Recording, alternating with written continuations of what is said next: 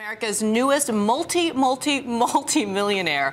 One winning ticket was sold last night's $338 million Powerball jackpot. The winning numbers were 17, 29, 31, 52, 53, and the Powerball was 31. That winning ticket was sold. We know this now. Somewhere in New Jersey, and ABC's Rob Nelson is in Bordertown this morning at a very busy store. We don't know if he's at the exact store, but he's hopefully in the right state. There he is. Hey, Rob, good morning.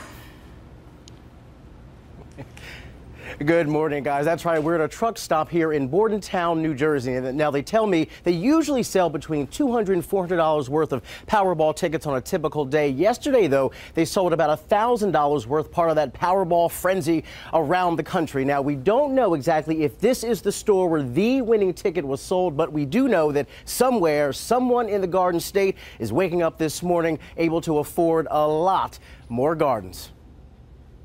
Tonight it is 31. That was somebody's lucky number in New Jersey, where one Powerball player is waking up $338 million richer. And Powerball? Lottery frenzy has swept the country for days, and Saturday night finally brought some relief. With $338 million on the line, more than 81 million tickets for this weekend's drawing were sold. It was the sixth biggest jackpot of all time. And 15 million more was given out to winners in 12 states.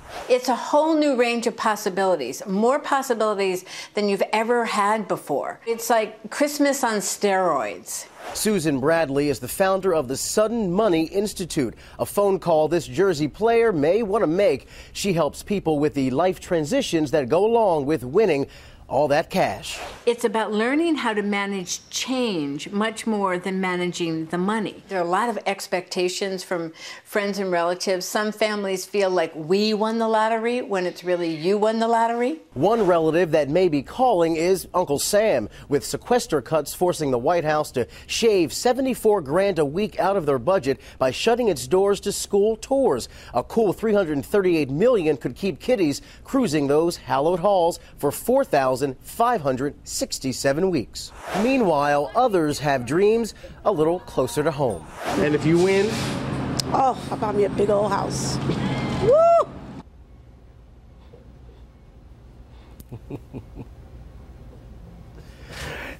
That's right, guys. A new home doesn't sound like a bad idea at all. And of course, the big question in all of this is exactly which store in New Jersey sold the winning ticket. We don't know that just yet, but we do expect to get a few details on Monday when lottery officials hold a press conference. And guys, just a real quick point of personal privilege here. As someone who was raised in southern New Jersey, I just want to take a second out to say to all of my family and friends in this state who may have gotten that winning ticket, how much I truly and deeply love you.